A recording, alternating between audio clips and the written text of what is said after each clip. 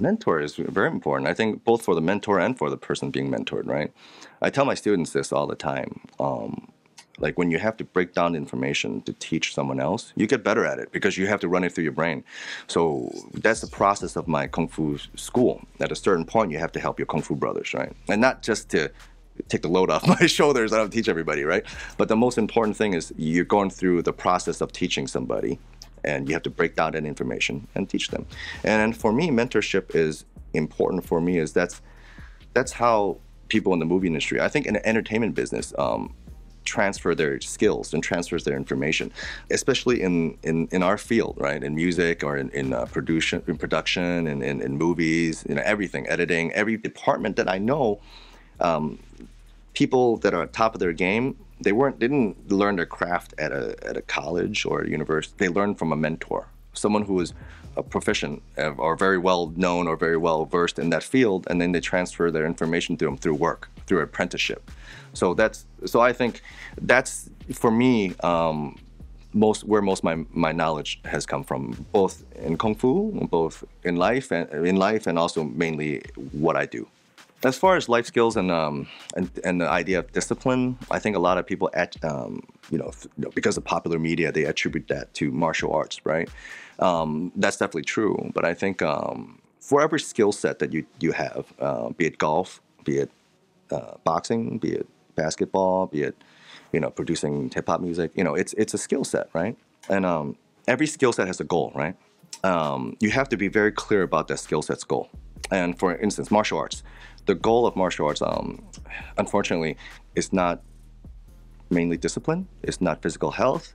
It's not those things. It's teaching me to efficiently, simply, and directly, mechanically, to incapacitate the person in front of me before they can hurt me or while they're hurting me.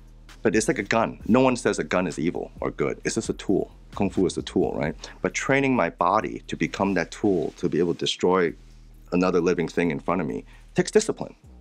It takes physical fitness. And it takes all those different things. And in training your body to be able to perform those physical tasks, you become healthy, right? So I think discipline, for me, came from me wanting to be good at Kung Fu. And then putting all that time and sacrificing all those things to achieve that goal. And that taught me, no matter what goal that I wanted to achieve, be it be an action choreographer, martial arts choreographer, be a lead in a TV series, or whatever goal that you have, it's the same thing. Understand the purpose of what you're doing and work hard specifically to gain that goal, and know that there's trials and tribulations in attaining that goal. But having experience in doing martial arts, understanding that I can surpass those limitations, surpass those so-called plateaus to reach my goal, I can do that in whatever career that I choose. I think having the proper mindset is probably like one of your most important weapons in this game, because that's the thing that can deteriorate the easiest, like I said, it's brainwashing, right? If people telling you you're not good enough, whatever agenda that they have, right? Some people will just push you down because they need to stand up or they need to feel better about themselves or whatever. But you have to understand when you're communicating with people or when people are saying certain things, what their objective is, and then don't let them knock you out of your mindset, knock you out of your frame. Understand what you need to be, what you need to do, and don't let people knock you out of there. And just be confident in what you can do.